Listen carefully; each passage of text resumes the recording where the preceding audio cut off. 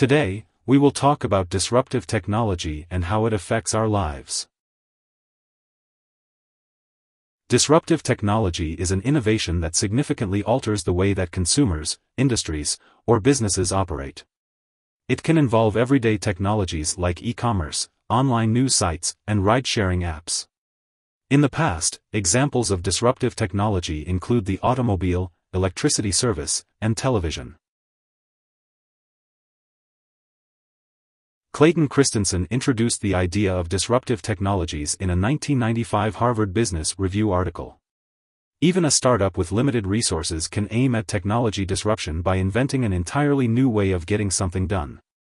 Established companies often lack the flexibility to adapt quickly to new threats, leading to opportunities for disruptive businesses. Risk-taking companies may recognize the potential of disruptive technology in their own operations and target new markets that can incorporate it into their business processes. Companies that fail to account for the effects of disruptive technology may find themselves losing market share to competitors that have discovered ways to integrate the technology. Blockchain, the technology behind Bitcoin, is a decentralized distributed ledger that records transactions between two parties. It has enormous implications for financial institutions, such as banks and stock brokerages.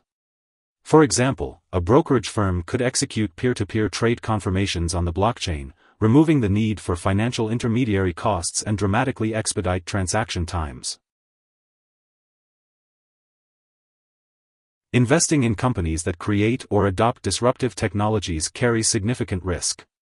Investors can gain exposure to disruptive technology by investing in exchange-traded funds such as the ALPS Disruptive Technologies ETF, DTEC, which invests in a variety of innovative areas such as the Internet of Things, cloud computing, fintech, robotics, and artificial intelligence. Here are 3 key takeaways. 1. A disruptive technology supersedes an older process, product, or habit. 2. It usually has superior attributes that are immediately obvious, at least to early adopters. 3. Upstarts rather than established companies are the usual source of disruptive technologies. Hope this would help. Thanks for watching.